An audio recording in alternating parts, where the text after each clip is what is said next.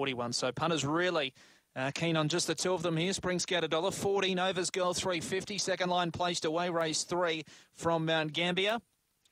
Light about to go to green. There it is. Lure into motion. Set and ready for race number 3. Favourite drawn in 3, Spring Scout.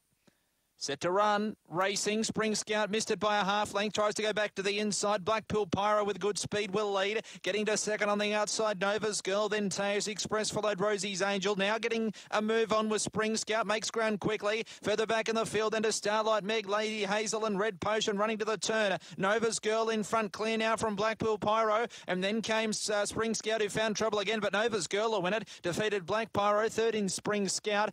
They were followed then by Starlight Meg, Teos Express, Lady Hazel from Rosie's Angel, and Red Potion was towards the rear of the field, time around 23-2. So Nova's Girl, one of the big movers, did salute 950 to 350 and has got the money. Number 7, the winner, Nova's Girl, for Kevin Ward, defeating home number 8, Blackpool Pyro, Sean Bolch. Third should go to number 3, Spring Scout, for Greg Board. Not much luck at all in the run there for Spring Scout. 7.834 confirmed for Fort Starlight Meg. 23.20 the time. 7.834, 7.83.